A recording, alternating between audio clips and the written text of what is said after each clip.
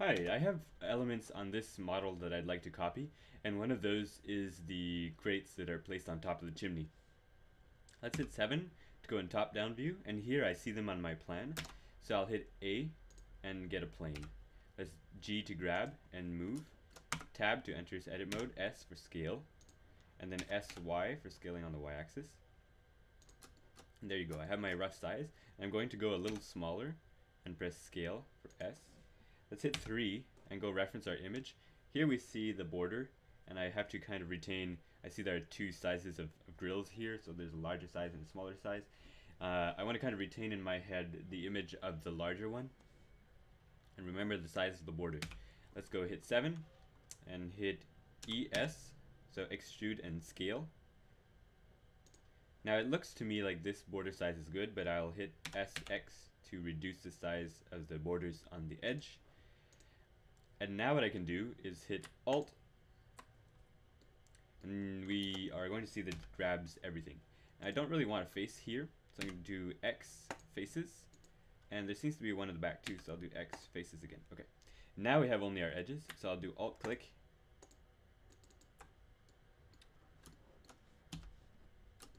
excuse me, let's do A to select all, and then what I'll do is do E and Z. Now hit Tab and hit G, Z to move on the Z axis. And we're going to move it approximately where my chimney is to make things easier to see.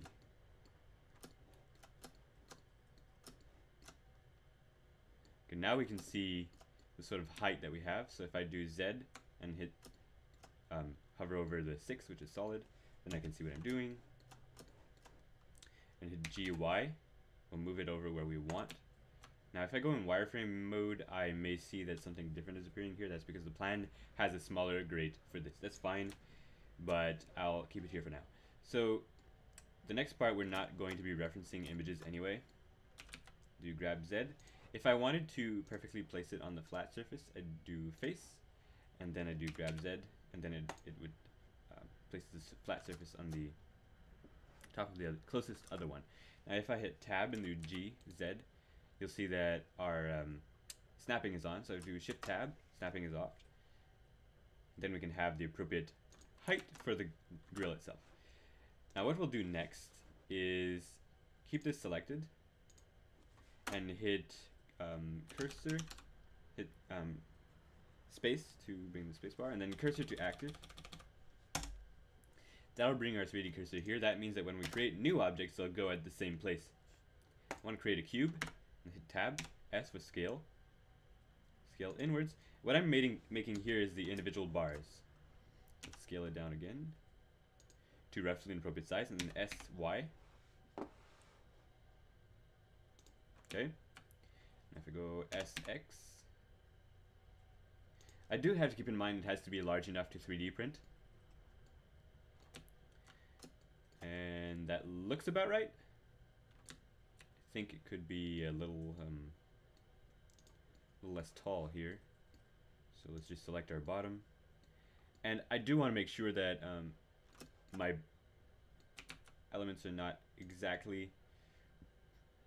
Usually you'd want them to be exactly aligned along their edges. But in this case, because I'm 3D printing and because the Booltron modifier that we'll use later doesn't allow for that, I want them to be slightly offset. Okay, so once I have something I'm satisfied with, what I'll do is grab G and then X, place it approximately where I'd want one of the grills to be, and then go in my modifier properties, add a modifier, array, and then we'll choose the number. So I want about 30 of these, and I want them to be separated from each other. Okay, let's go to 25. Go to 28. There we go. And then factor X. So it looks like 2.6 and 2.7 is roughly right. So I'll do 2.65. Okay, 2.66. There we go. That looks roughly correct. Actually, without much adjustment at all, we got it pretty much right. There we go, that would be our grill. Now to join these together, all we'll have to do is select the other object. And here if I press N, I'll have my toolkit on the side. Go to Booltron. And by the way, that's something you can download. Search Booltron for Blender and you'll find it on GitHub. Then you can download it and install it. And the instructions are on the GitHub page. Then I'd hit Union. And what this will do is create a single object where all the mesh is part of one object. So you can see here the bars are no longer intersecting.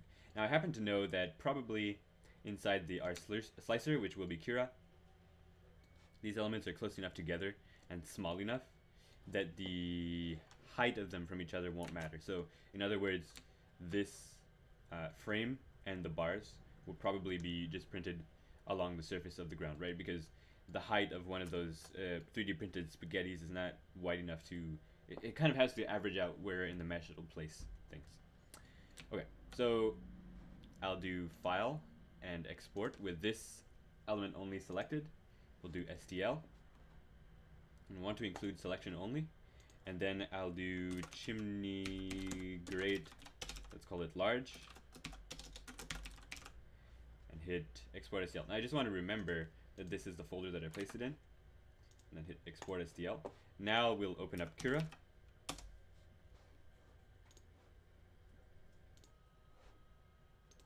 Okay, so I've come into Cura, dragged my model in, and sliced it to the ultra fine setting. And as we see here, it's basically not even able to go inside the geometry and do any of what I said. What this indicates to me is that this STL is just simply too small. The printer is not able to accurately enough. As you can see here, it would just do maybe 1.5 extrusions along the edge.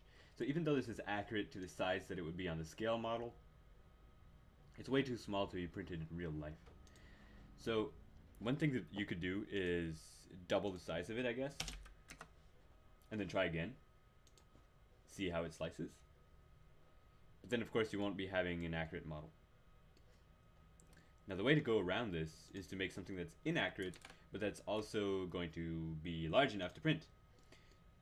To do that, I would first of all go in this view, and probably first thing I would do is scale along the z-axis. I want my part to be thick enough to be printed properly. The thing I'll do is select all and do scale, and just scale it to be a little bigger than it should be. Now these are clearly too small, and what I'll want to do is reduce their count. So let's do maybe 18, and hit one of them, A.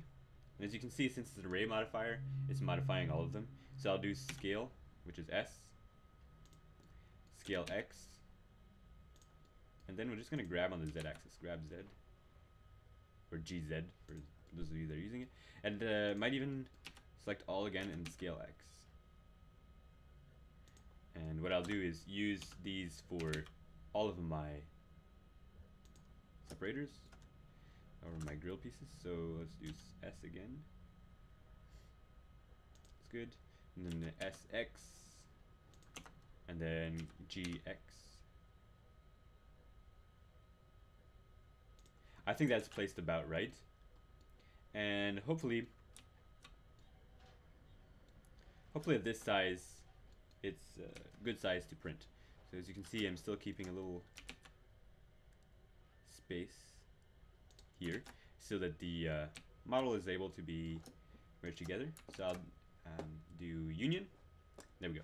Now we can continue with what we were doing before. Export STL. It's going to be red because we're crushing the previous file. That's fine. Export STL.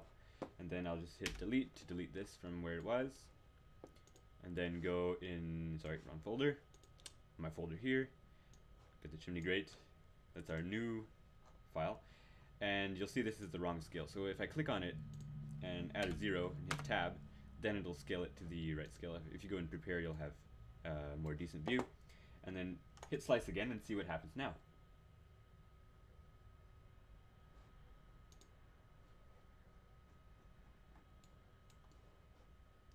Okay, so it looks like it's again refusing to print each of the individual bars. I'm not exactly sure. I can tell that still there's not much left around the edges, so we could probably increase our size here. So let's do that. Let's do Control Z, Control Z, Control Z, Control Z. Okay. Each of our elements is separate.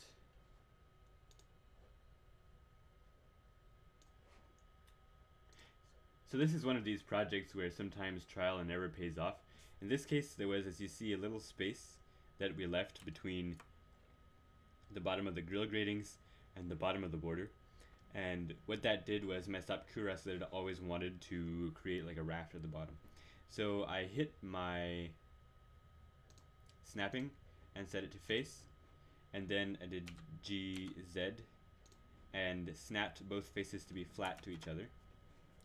And experimenting with different sizes in Cura, this is what I got. You can see that there is no longer a raft along the bottom of these here. So Cura is no longer trying to fill in the gap. It's all because Cura is trying to find the best way for the printer to get around the 3D model, and sometimes it will not actually choose to accurately depict what you're trying to model. In this case, this is one of the examples of a part that would be very well printed inside of a UV resin printer instead of with an extrusion printer. But since I don't have that, then it's more of a dream than a reality, but you can see the sort of precision you can still attain even with this type of model. And when seen from a good distance and painted with highlights and so on, it'll look good enough to where it looks like a grate for sure. So we just save to file, and we're ready to print.